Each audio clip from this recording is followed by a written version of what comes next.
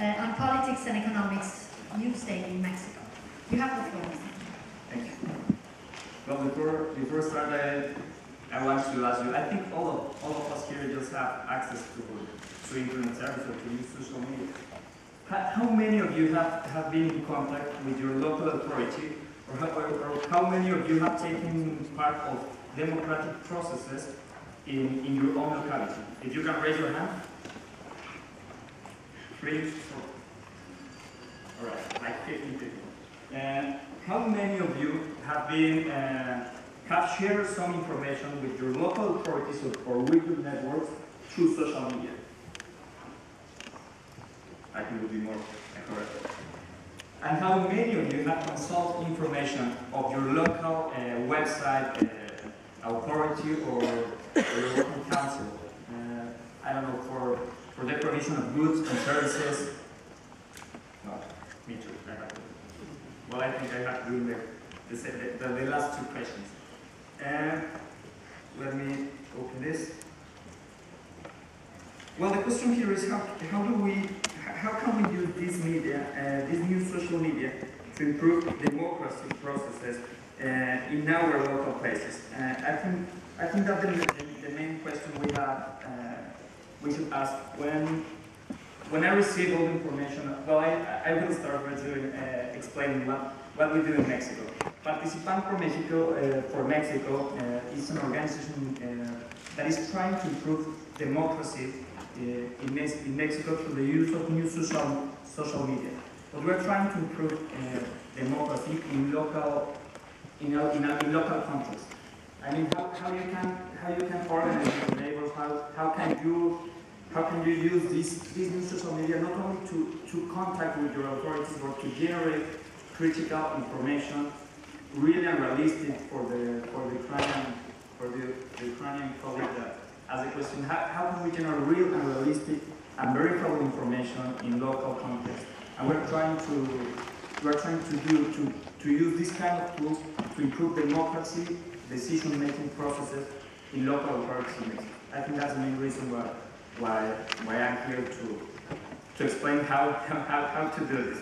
When I received information, I first received a statement that I think it's a huge statement. Was the advert of the internet and the advert of the internet of the new media, the 2.0 society. Today, Mr. Barak already speak about this also, Madame. How these tools constitute, well, it's a statement, constitutes the greatest democratic revolution of the recent years. And just to use this, the democratic adjective as, as a statement, I think it's quite complex. And this is the main question, what are we talking about, democratic revolutions or evolutions? If we think that the new social media help to organize demonstrations or help to mobilize people, then I mean it's a tool, but it doesn't mean that helps or improves democratic processes in our countries. You can use to mobilize people to go to, I don't know, to go to play a soccer match or to go to a movie. It's a tool for organization, it's a tool for communication. There's a lot of definition of new social media, but just using the democratic adjective, it implies a lot more things than we think. And the question that we were asked to answer was, should this new area of freedom be regulated? And well, I think that the pertinent question to make us is, how can we procure that internet offers high quality information and that new media is helpful to democratic processes? I think it's very important to understand that democracy is not the same as democratization. Democratization implies another kind of movement, another kind of organization, but democracy by itself, all of us know that is a complex term to explain, but I only want to make the difference with democratization. There is a phrase that we use in our organization that is, there is no democracy without citizens. You have heard this with, there are no democracy without democrats. And that's a phrase that Frederick Eber has used in German, I think. some of you will know. Well, the question is, if we want to, in a modern democracy, if the government and community must guard the idea of protecting two basic liberties, I don't know, as dialogue and free speech, we're talking about two specific points that we have to ensure for any democracy or any government: open and free competition among ideas in all kinds of media. And that, I think, also answers the question of the other colleague that just participated. If we ensure the open and free competition among any media, even television or radio, we will find in a lot of countries that it's controlled. And there is another question: how can information can be manipulated or not? But if we assure that, at least in internet or in new social media, we are one step forward in democracy. Even if they use it to organize the soccer match or not, or organize a neighborhood meeting to solve a public specific problem. And the second one is how can we empower minorities to ensure deliberation, once again, in any media. We cannot ensure truthfulness in media through regulations. It has been tried in some countries. I will put an example of Mexico. In the last federal elections, the Federal Electoral Committee tried to control the truthfulness of information. So they say, or every negative message for another candidate is completely forbidden. All right, and then in the campaign, was supposed that the candidates cannot tell to the opposition negative messages. I will not use example because I think there are it's not that well, but at the end of the day, they use new social media to promote negative messages for the other candidates. At the end, was not possible to control through traditional media. Even in new social media, the campaign war was incredibly high. I don't know how to say it, but was really intense between the candidates with negative messages. So, if internet has been media regulated, it's easy to ensure equal opportunities for all individuals to exercise their civil and political rights. I will explain how it is possible. First, what is clear is needed to protect five specific things. Access has been already said today and yesterday in the main presentation. Free access to internet services so everybody can have opportunity to express themselves. And this means a lot of things. It's investment in infrastructure. It's investment in broadening all the networks in some countries. I think in Guinea, I was saying some statistics. Only 1% of the population have access to internet. 1% of the population. I mean, how can we assure the access or the free access to internet if there are no investments, if there are no development? So I think it's combined with some other variables that we have to take care of. The second is the private interest, no manipulation by the company owners of the communication platform. I think that has to be regulated. Of course, it's complex. So of course, we'll never fulfill a complete regulation, but I think it's really necessary to regulate the private interest. In new social media, this is easier. So, I mean, this is easier because everyone can say whatever they want. You know, we have to assure that they don't overpass or another's right. So I think that's the second one we have to take care of. The first is privacy. I want to put two specific. The USA Federal Court forced some persons of the movement Occupy Wall Street to give some obligated Twitter to give the information of direct messages from Twitter that some persons of the movement have sent among them. So that was supposed to be private. And they used the new social media to organize themselves, but the federal court said, no, we want to know exactly what happened, so you have to give us all the information. I think there's a line that has to be drawn at some point. What is private and what is public? What is, if you use new social media, everything becomes public? I have no idea. I think that's not. That shouldn't happen. And the other example is that Facebook is selling private information. I will go quick.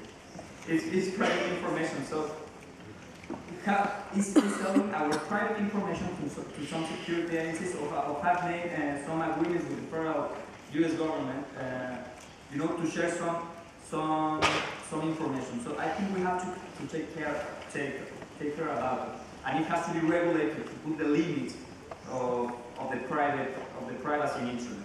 The fourth one is to assure to not interfere in any group of publication and diffusion of any political views that is productive of speech. And the last one is the rule of law. We can ensure that no violations of human rights and punishes felonies as child pornography. I think is the main example. I think we have to avoid any crime that we avoid normally in all our countries. So everything that is regulated, any crime, frauds, we are talking about. I put another example of credit card frauds. I think it's something that has to be regulated. And then the main thing is we have to promote governance through new media. Not only demonstration, not only organization, not only mobilization. It's governance. At the end of the day, is the 2.0 democracy. Is the is democracy taking forward mobilization. So there are 5 specific ideas. It's rich deliberation of ideas through new social media. At the end of each phrase, just add new social media. And then at the end of the day, is what we are trying to do to improve the local democracy is vandalize and attempts of manipulations in new social media, participatory mechanisms, quality verifiable information. All the time we have to doubt about the information in internet and media, in all media. And I think in internet it's more important to doubt about the information we read all the time. So then after we doubt about that information, we try to verify if it's true or not, if it's confident information, or if we can trust in that, if it's trustable information or not. And the protection of the full exercise of rights, of political and electoral rights, at new social media once again. And then we try to in the system government relationships, you have to promote, the accountability relations, responsiveness, contestability, and the democratic lawmaking. You have to cherish those kind of processes. You have to take part of. The first 4 questions I made you is related with this. Is related with these points. Is how can you relate with your local governments in those terms? Well, if we protect the right to access of citizens and use of internet, we can in fact accelerate the process in which democracy can improve the quality of deliberations, decisions, and outcomes. The thing is that internet is not enough. New social media is not enough. 140 characters are not enough to improve democracy. 1 million of friends in Facebook, 2 billion of users of internet in the world is not enough to improve democracy. Communication does not imply accountability. Communication does not imply participation. Communication does not improve by itself relations between people, organizations, and government. Just one last thing is, well, there are 3 ways to do it. How can we focus on improving democracy with new media? There are 3 specific ways to do it. And it's related once again with the questions I did at the first, is the thing that in our organization are trying to do in Mexico. First, we have to generate investigating and trusting, untrustable and verifiable content generators. Sorry for my Spanish, sometimes the accent is quite, I'm pretty sure it's not completely clear, but first to create content generators. How in local authorities, how organized people can generate information and spread it in new social media. The second is spreading that information, share it with all the people that are interested, and linking actors. At the end of the day is something that is useful for the new social media, to contact the politicians with the people to take some decision. If I have a problem and then I can write a tweet to my local authority, hey, you know, in my streets there's a hole. Can you come and and fix it? If he replies, I think it's a very simple example, but that's the power of media. At the end of the day, I don't have to go to the office and knock the door and say, hey man, there's a hole in my street, can you fix it? That's, we use the tool at the end of the day to solve a specific public local problems. Just a statistic, 62% of adults worldwide now use social media. I'm pretty sure less than 0.00% use those media to solve public local specific problem. I want to make some questions just to promote the debate. Is how does people get used to these tools, not only for call for demonstration, but to solve public specific issues and to take part in public decisions? How can we protect these means for collective action? What should the government role should be when it comes for regulations? So the conclusion is that technological revolution and a new media revolution is already here. We have to use this tool to boost democracy, technological revolution. Thank you very much.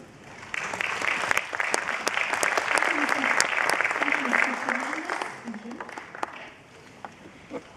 So you've been very clear. The internet can certainly be a means of democratization, provided that we don't make too many illusions and we accept certain rules. And you said 5 aspects must be protected, from access down to the rule of law. And I absolutely agree with you and with your vision. The problem is that when governments try to intervene on the internet, right away a movement against touching the internet, pro-freedom of the internet, steps up. Now, probably there should be a global authority, not authority, a global entity that provides some sort of protection for the 5 points you have mentioned. Now, the question is that setting up such a global entity becomes difficult because the divide regarding the internet among countries, democratic, non-democratic, dictatorships, the question of censorship comes up. So it's very difficult to somehow be global on this. The most global thing, it's very difficult to be somehow not regulated, but somehow regulated on a global level. And that's why national governments and international entities have such a hard time, I guess. Still, and I can understand, in countries where there's no democracy, the internet is really something that can allow people to participate and to move ahead. In other countries, like for example in my country, the issue of data protection and individual protection going over the internet is a big issue. But each time we touch it, we do it at our own danger. Anyhow, let's go ahead. I will now please